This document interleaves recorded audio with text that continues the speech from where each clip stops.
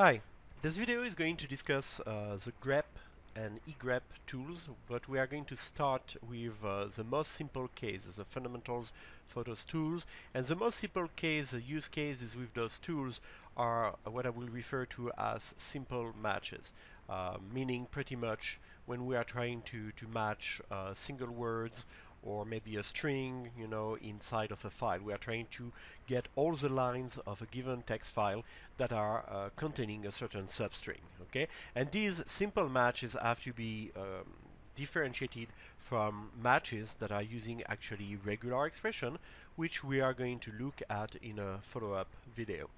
So right now I would like to give you a sort of a quick overview of the main features of grep and egrep. So the options that we're going to discuss in this video are are acceptable for both grep and egrep. Okay, when we get into regular expression, we will differentiate actually what is applicable to one tool and what is applicable to the other tool. So for now, I would like to just demonstrate real quick what we can do with grep and egrep. Okay, so we have a folder here with a data file. This data file is just a regular text file, some information in here and a little bit more information again to make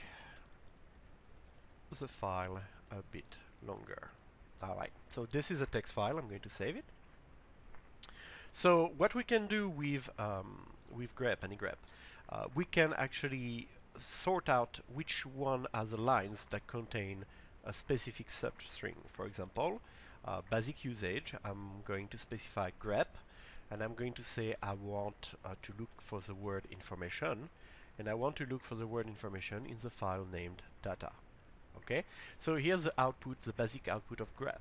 Okay, grep is telling us there are two lines that match actually this keyword that you specified, okay, the substring that you specified. The two lines are the line that reads some information and the line that reads information again to make. So you can see that the position of the word in the line is irrelevant, okay, and what I get from grep is the entire line. So it's a filter. I can feed some large text file or some large output from another tool to grep, and grep is just going to filter out this input line per line and display the lines that have actually the substring that I specified. I can even get a grep actually to tell me which lines the information appears on.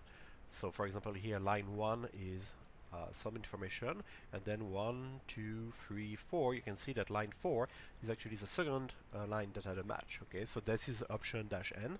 I can similarly ask grep to count those lines for me, so this is a -c option. So this time it doesn't display anymore the lines that had a match, one or several match. By the way, you can have, let me illustrate that real quick, you can have a line that has information to make more information here. Okay, I can have a line that has several times the word information. If I grep through this, then I'm going to see that grep recognizes that information appears several times in the line, but the output is the same. So the output is all the lines that had at least a match in them, okay? And if I do -n, that's not going to change anything. If I do -c, it's still going to tell me 2 as output. So -c is not going to output the lines themselves, it's just going to count the lines that match. It's equivalent to doing a grep and then piping the output to something like the word count tool with the -l option, which instructs it to count how many lines it received from the pipe, and you can see that we get exactly the same result here. So grep by itself is just outputting the 2 lines, then those 2 lines are fed into a pipe, and the WC tool is going to count how many lines it was provided. So this is a good example of how you can obtain more advanced options, without necessarily implementing them in the new tools, for example grep, but by combining it with other existing tools that are already available in your system. So now that we have an idea of the basic role of grep, the most elementary usage of grep, I would like to stress out something. I would like to stress out that by default grep is actually in the business of matching substrings. So let's take an example. What if here, I'm going to remove this for now, I just want to do a basic match. I'm going to use inform. Okay, so here's the output when I try to grep actually the substring inform. The same two lines. This time you can see that in the coloring that is outputted in the terminal, you can see that grep has matched actually only the part that is specified inform. It does not consider the first argument as being a word, meaning a word that has spaces, you know, separators, tabs, whatnot, on its left and its right. It really, grep is really looking at your file line per line and trying to match whatever you specified as first parameter as if it was a substring, without any typographic consideration about whether it's a word, whether it's separated, etc. So that's very important to understand, because otherwise, you know, if you have like words that are actually a subset of other words, you can get matches like that. Okay. For example, let's take a quick example. If I wanted to potato, if I wanted to match is here. If I wanted to match potato, here are two examples where potato is singular, and then here are some more potatoes. Okay, and this time I have actually plural form, I have a singular form, right? So if I ask to match simply potato, which I'm going to do right now, it's a substring, so it's going to match the last entry. So how can I avoid this? Well, there is a very useful option here that changes the behavior of grep without having to use, you know, we're going to learn how to do that with regular expressions too, but without even going and using something as complex as regular expression, we can very easily tell grep that we are looking for words with the -w option. So let's try it here. Okay, if I go and say grep -w potato, there we go. So now it's looking for occurrences of your string here, potato, that are delimited by separators. And the separator, you can see here, actually the example was appropriate. You can see here that it can be a space, that can be the end of line. There's nothing here after potato, but grep understand that the end of the line is actually a good separator, an acceptable separator as well. So is the beginning of the line. There's nothing here before potato, but it's understood that everything that comes at the beginning of the line is separated pretty much from the word in the previous line. Space again, I could have used a tab here. For example, let me insert a tab, okay? And same thing here for potato. So if I save, I just replace one of the space by a tab. That is not going to be a problem. You can see that the W option, the -w option, is able to tell the common separators, things that are used commonly as separators. Alright, so we are capable right now to match a substring. We are capable right now to match a word. Sometimes you want to actually match a word that is by itself on a line without anything next to it. So let's take a look at that option. That's -x option. So I'm going to insert again. By now this text obviously doesn't mean anything anymore, but I'm adding potato here by itself, potatoes here by itself on the line. Okay, so single word on a line, two occurrences. Saving my text file, and I'm going to again do well, first -w, so you can see that the single occurrence have been matched here. And now if I replace this by -x, okay, alright, there's only one line, don't remember the number, line 3 is the only one that actually has potato by itself. So we are not matching substring here. When you use the -x option, you really are saying, I want whatever string as specified here, I want it to be the only thing on this line. Okay. Now let's take an example here that's interesting. What if I have something like potato, I guess, is here, and their potato is here as well. Okay, I'm going to replace this by a space. Let's try to see what happens if I try to grep with a -x. Potato is here. So I'm specifying the string, okay? I'm using the double quotes here because those spaces are actually an intrinsic part of what I consider to be my first parameter to grep, okay, my argument. So I want to group all of this. This is the entire string I'm looking for. And you can see that this is working, okay? Dash X allows us to recognize a line that has not only a single word. I didn't want you to think that it was limited to single words. It's going to be a line that consists of any string I'm specifying as argument for grep here. Okay? Alright, let's take a look at what's next. So these are like, I would say these are the behavioral options, okay, because they really change what grep is doing for us. And they allow us to do with grep things that are actually usually done with regular expressions, okay? So right now we have two options here that really influence the way that grep is going, what the grep is going to search for, all right? So I'm going to mark them in yellow. There's another one here that's down the list actually that is also a very high level, I would call it again, you know, behavioral type of option. Dash V. Dash V allows us to reverse what grep is doing. So let me show you what I mean by this. Let's go back to a simple example here where I'm going to grep potato in the file data. So okay, I have 1, 2, 3, 4, 5 matches. Okay, I didn't ask for the word potato.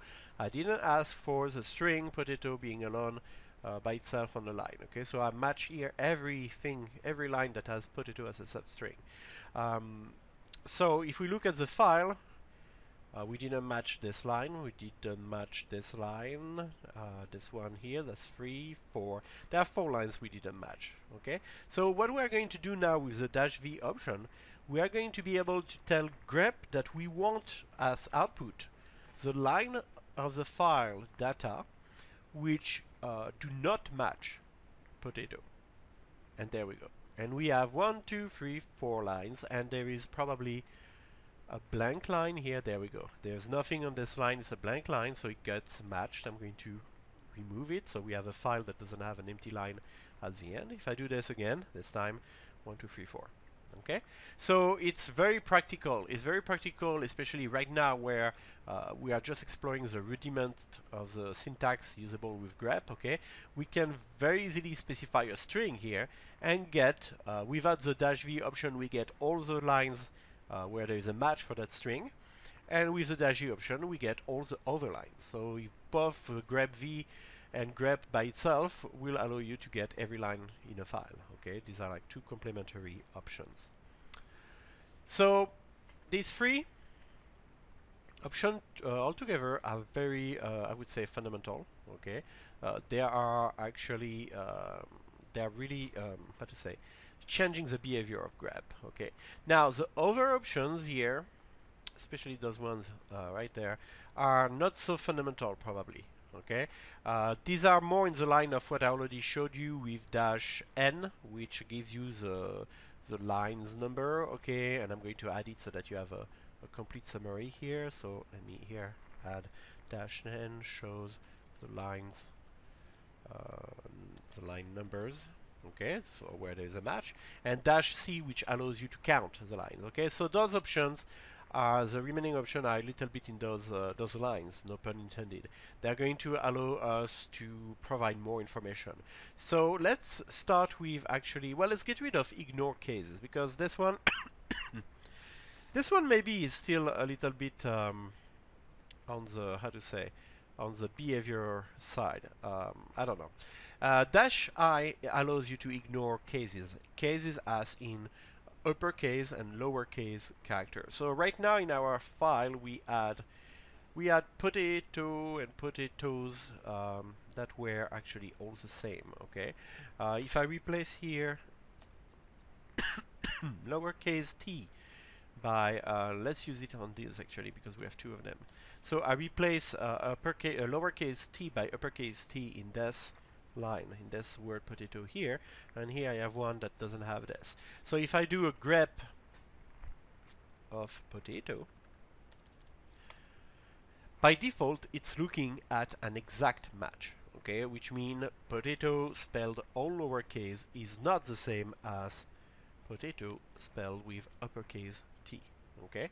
And actually here, let me check real quick, did I do a, yes, I did a little typo here, potato data. What's going on here? Hold on. Well, let's go back and try here saving the file. Actually, that's what's going on. So let me try again. If I do grep potato, I get that's better. I get only the matches that are all lowercase. Okay. If I do now grep potato and I use uppercase spelling, there we go. I get only the uppercase spelling. So by default, grep, like most Unix and Linux tools and like the shell itself, is actually case sensitive. So a lowercase and an uppercase version of the same letter are not the same thing. This is where the -i option comes into play. When you specify -i, you are saying ignore this case sensitiveness thing. So you can see that now, if I specify potato with uppercase t's, it matches everything. And similarly, if I go back to the lowercase t, it's going to be the same thing. Okay, it matches everything because of the -i option. All right, so this is another option that kind of changes the behavior, I would say. We already talked about this one, so I'm going to mark it off our list. Now, the remaining options, there are three. I mean, the four of them actually kind of work together. Okay, so we are going to start with the -r option, which is allowing us to actually specify entire folders. So to do that I'm going to create a folder called some data. Okay, I'm going to move my file data inside some data, which is going to probably drive my editor a little nuts here. So I'm going to close this. There we go, and I will reopen it. Okay, and then inside some data, I'm going to create another file with some other data in here with the words typo information and potato, not mentioning potatoes, and then just to have more matches, potato information by themselves. Okay, going to save this. Data.more. Alright, so now if I look inside my some data folder here, I have two files, data.more. So what I can do with this option, this grep option here, -r, I can actually ask grep to operate on a folder. Okay, and I can ask it to search again for potato. I'm just putting double quotes here, they're not necessary, but there we go. And this is a default behavior. The default behavior is I am going to display for you some data slash, so the name of the folder, okay, slash data.more, the name of the file, and then the line that I matched. And you can easily separate, you know, which lines each of the match is coming from.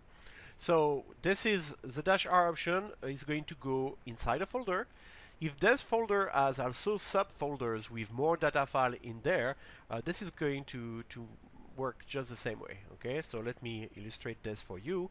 If I do cp-r and I'm making a copy, don't worry about the detail of the syntax here, but I'm making a copy of some data inside some data itself, and I call that even more data, so it's a folder. Okay.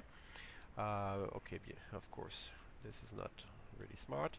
So even more data has been created. The files have been moved. I have moved at least one of them. I'm going to move the second one. So cp copy data inside even more data. There we go. Now we have twice the same data file, so it's not great. Okay, but that will do for this example. If I use again, I'm going to use the upper row to fish for that grep line that I used, so I'm going up the history. There we go. So if I use again grep-r, you can see with this example that it's not only going inside the some data folder, but for any subfolder found inside some data, it's going to go also inside that subfolder and inside all the files that inside that subfolder. And if there are more subfolders, you get the point. Okay, it's a recursive descent in all the subfolders starting with some data. All right, so this is the base option here. Now we do have more options here that are going to allow us to do pretty much the same that we did without and with the -v. Okay, so list files with matches. This is going to be really what we have been doing here. So I'm going to use LR. Okay, so recursive and list file with matches, and there we go. We get the information that we already had, which was all the files matching, but we get rid of all the lines that were also produced. Okay, so without the -l option, we get actually the name of the files. Let's compare here, and we get for each file all the lines that are matching. Okay, so you see here data.more has 3 matches, data has 3 matches, and so on and so forth. With the L option, we pretty much say that we care only about identifying the files that have a match. So that may be a very good use case here if you are looking into a large amount of log files and you are looking for keywords such as alert, you know, and then you do not care to see all the lines right now. You just want to see which log files have one or more lines matching that substring that you specified. Well, that would be typically the use case for this option of grep. So we have -l, lowercase l, and we have also -l, uppercase l. Okay, and this one is opposite. So we want to know the files, the names of the files that do not actually have any match. So to do that, I'm going to have to play a little bit with my files here. So I'm going to add a new word here somewhere. And this one is, so I'm going to have the word super. Super will work, super potato, but you know, super will work. It's nowhere else to be found, so I'm saving my file, and then I'm going to the next data here, and I'm going to use super as well in here. So now, if I do a grep-r and I look for super, this is what I get. Okay, so there are only 2 files, the 2 files that are directly under some data who match that string. If I do LR, I get the name of those files. Okay. Now, if I do -uppercase LR, I am going to get the opposite information. I'm going to get the name of the files that do not have actually this string here. So you can see that the files are inside even more data. Okay, so the copy I made that didn't have super is still here. And then you can see something weird here that I'm going to explain in a second. We have 2 files here in some data that are named data.more tilde and data tilde. And I didn't create those files, right? So let's do a ls-l inside some data. And you can see yes, those files exist. What are they? They are an artifact of using a text editor. Most text editor in Linux are going to provide you with some, how to say, some backup version. Okay, so those backup versions are named with a tilde following the name of the file. So data tilde is a backup version of data. Data.more tilde is a backup version of data.more. So as I modified my file here, you see that I added super, right? Well, those files with a tilde at the end are copies of data and data.more before I made that modification. So it's a way to, you know, to have a backup in case something goes wrong and you erase your file, right? But nonetheless, those files are still lingering around. So I'm going to erase them right now. And by the way, there is one here as well, so I'm going to erase to clean up things. Okay, so right now I cleaned up my folder. So if I look inside some data, there's no more tilde backup file. Okay, if I look inside even more data, the subfolder inside some data, it's clean because I never edited those files, right? I just copied them as they were. So now I can do again my grep. There we go. So first lowercase l, all right, and now to compare, uppercase L. All right. So the word super, the substring super, appears in some data folder, data.more and data inside of it. Okay, these are the two files that are edited here. And then the string super does not appear in, well, it does appear on those guys, so we're not going to see them on this list. But if we go into some data, even more data, and the two copies here of our original file, these original files do not have the word super in them. Therefore, grep-uppercase LR show me the name of those files. Okay, so it's the same logic than using or not using -v. You want to reverse what is done for you. The last option I'm going to discuss is the -s option. So the -s option is useful when combined to -r, okay, generally, and it's useful when you are trying to grep through things that you might not be allowed to access. For example, if I am looking for a grep of the substring, I don't know, I don't remember if we are going to have matches with that, but let's try with alert, okay? And to increase my chance to have a match, I'm going to tell it to ignore uppercase, lowercase differences. So I'm trying to grep, for the substring alert in actually in the root folder. This is where I'm going to go. So the root folder is specified with slash, okay? And if I do this like this, well, actually, that's not going to be appropriate because I'm not recursively descending. If I do this like this with the R option, I want to pretty much grep that string everywhere on my hard drive because everything is mounted under the root directory, which is named slash, okay? So I'm trying to search for my entire, all the file in my hard drive, okay? To search for that string. So if I do this, you can see already what's happening. Okay, I'm going to stop it with Control-C because it's going to take a while. But some files are binary files, so grep doesn't really work well with binary files. It's meant to work with text files. But then most of the time what we get is permission denied, permission denied, permission denied. These are /var /log files, so they are meant to be logs produced by certain services on our machine. Okay, they are not necessarily readable by everybody. Okay, especially the archived versions, the .gz. Apparently, the access right to those files has been locked, so that only the super user can access them. So that's not really working great. Okay, well, this is where the -s option comes into play. So -s option allows you to suppress those error messages. Okay, so you still get informed here that you have been trying to grep, some files that are actually binary files. That's totally different, okay? But then all of those messages that we had about, I'm going to stop it right now, all those messages that we had about permission denied have been suppressed. That's what -s is doing. And you can see that we have actually some matches here. Email alerting has been found in /var backups tpkg.status.0. Okay, so that's a text file, and this is the line that contains actually the substring alert. Okay, so typically if I don't want to have like a huge log like this, I could actually combine to all of those things something like well, let's look, what is the option that would be appropriate here?